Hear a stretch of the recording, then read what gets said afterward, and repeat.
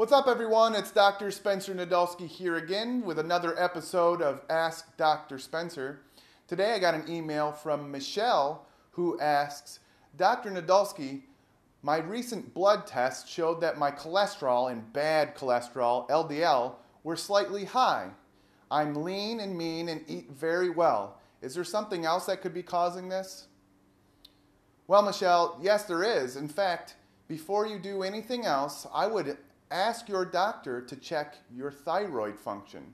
You see, a low functioning thyroid will cause high levels of cholesterol.